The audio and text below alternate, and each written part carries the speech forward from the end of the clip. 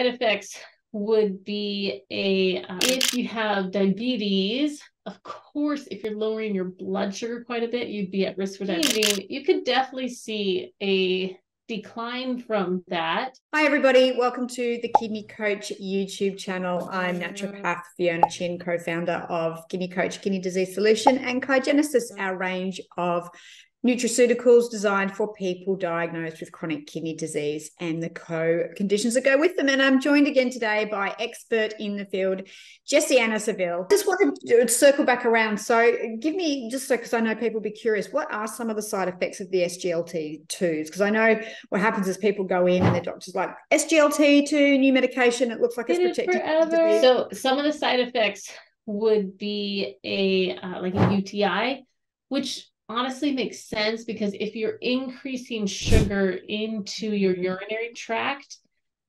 and you have fungus or you have candida or you have other, because your urinary tract has its own microbiome, right? We always hear about the gut microbiome. Your urinary tract has its own microbiome too. Less talked about, in my opinion, equally, if not more significant when it comes to kidney disease. But if you're going to push a lot of sugar through there, you are going to feed certain microbes that love sugar. So totally makes sense. It's a potential side effect that you'd be aware of and be watching for.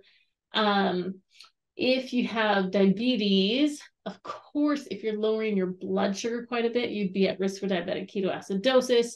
So that would be one that you should have a smart doctor who's looking at your overall regimen and has some good follow-up and knows you're testing your blood sugar when you start these. But that is some of the side effects that they saw in the research as well.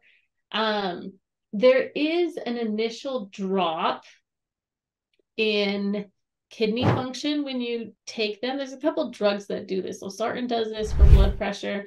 The SGLT2s do this, which is why they won't use them at later stage. Because if your GFR is 10, 12, 15, and you drop someone's GFR by 5 points, that's a lot, right? Yeah. Whereas if your GFR is 40 and drop by 5 points, that's still a lot, but it's not unrecoverable. And it makes sense too, right? Because the kidneys are going to be suddenly working harder to flush all this sugar out until that sugar's sort of reset in the system and the other benefits sort of kick in. So that makes complete sense to me. It totally does. And again, you're thinking like you're playing the kidneys as they decline are resetting into new homeostasis all the time. So if you start a drug that now is constricting the intracellular and then like everything's changing, you could definitely see a decline from that. And I think right now there's a lot of hesitation on if that decline is actually gives enough benefit to the patient.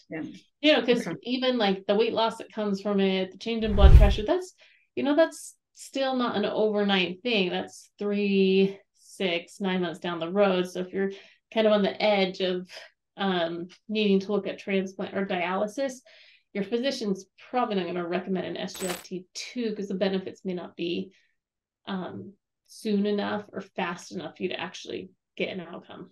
Yeah. And I guess, one of the things of chronic kidney disease is the kidney's loss of ability to maintain homeostasis. So you put a drug in there and it doesn't bounce back to that homeostatic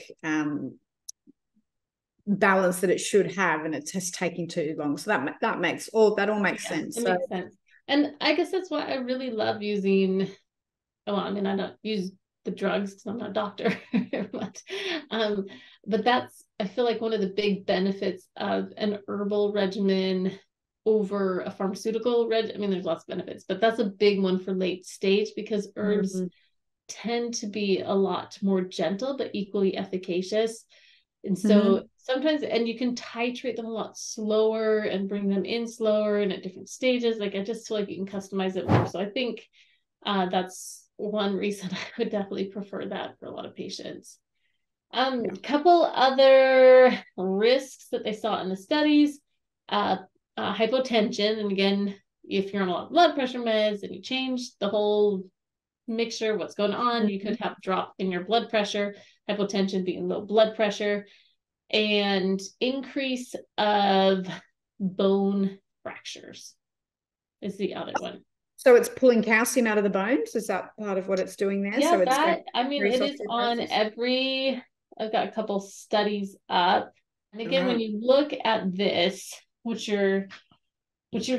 and I mean, this is uncommon, right? But they probably saw this. So it's hard to say, was it the drug that caused it? Was it like that particular study population? And I don't know, but it is one that they had to cite in their package insert and in their research. So bone fractures would be another one